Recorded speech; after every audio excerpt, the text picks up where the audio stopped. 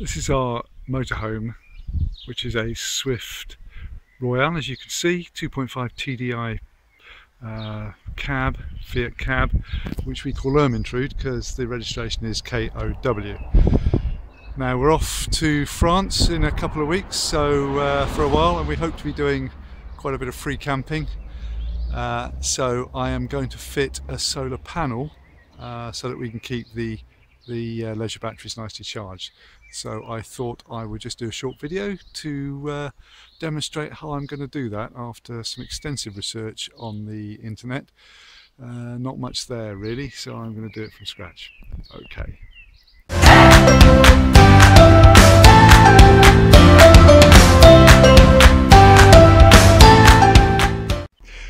First of all, you've got to choose your panel. So I'm not going to go into the detail of that because there's plenty of stuff on the internet about how you choose your panel, but and probably the best is the Caravan and Camping Club.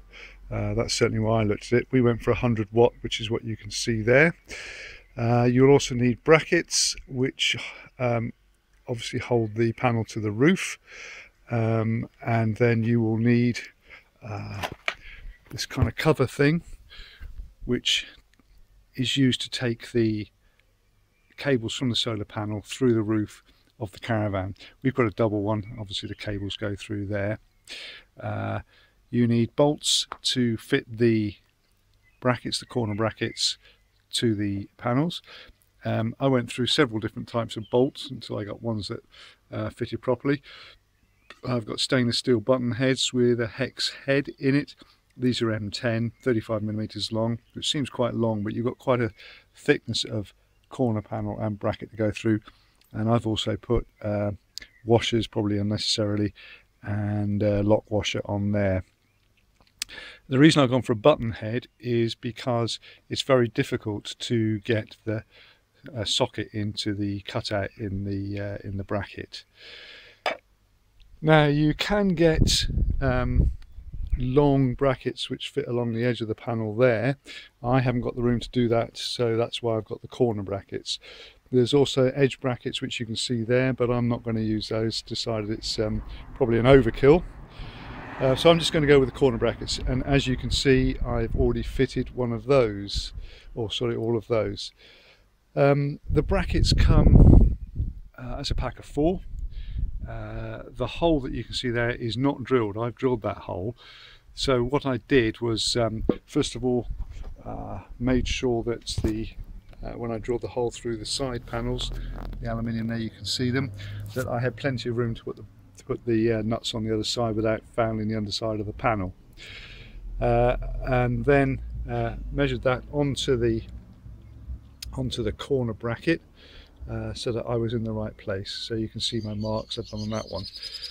And then to make my life easier, I just cut out of a milk carton a kind of little template which I could then do on each of the other ones. As you can see, the little hole I drilled in there sits in the centre of the hole, and just use a Sharpie pen, mark it through the hole there on each of the other brackets, and you've got your holes all marked up ready. Then where the mark is on the bracket, just tap that with a centre punch, go through with a pilot drill, and then do the pilot drill holes in each of the 4 brackets. Put your brackets up against the side there, so you've got them in like that. Hang on, let's pull that on there. Put them tight in there, and then pilot drill through the pilot hole you've made in the bracket, and drill through the aluminium frame. So you should end up with a solar panel with 2, 4, 6, 8 pilot holes drilled through, and you should end up with 4 brackets with 8 pilot holes drilled through. You then have to drill the clearance holes for the bolts. Now I think with the M10s that I've got, that's 8mm. I'll check that. Sounds like it should be 10mm. I'm sure it's 8mm. So then you go around all your 8 holes and drill the holes completely through. The reason that you don't do one bracket in a turn is just a bit easier to do that, obviously. And don't make the mistake that I did originally, and that's drill the pilot hole through the bracket here, and then drill the main hole through, because then you haven't got a guide through into the aluminium frame. So make sure you drill all the pilot holes in all the brackets and the frame first. The other bits you'll need are a solar controller, which you can see here. This is a double solar controller so that I can charge the leisure batteries and the cab battery. You can go for a single one. We, as I said, go for a double one. The reason for you'll need that is because the power output of the panel is not always consistent, and this controls it at about 14 volts, I think. Because I'm going to charge my cab battery, I bought some cable to go from the solar controller to the cab battery, and also I need cable to connect to the leisure batteries as well.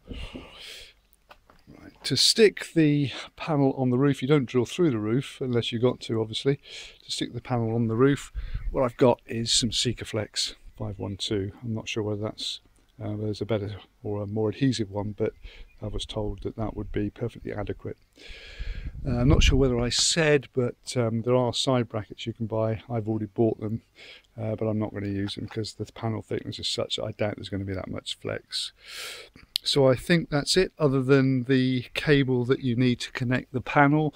This one already comes with 5 meters of cable, although many of them don't, so you might need to buy that. This one's already got connectors which I'm going to have to get cut off to go through the roof, but if you get a panel with either no cable or very short cable, you'll have to have connectors, obviously, to make it longer. And I think that's it, other than to say, of course, you can buy this lot as a kit. I didn't. I bought the separate bits, A, because it was cheaper, and B, because I knew exactly what I wanted. Okay, hopefully tomorrow or over the weekend I will be fitting it.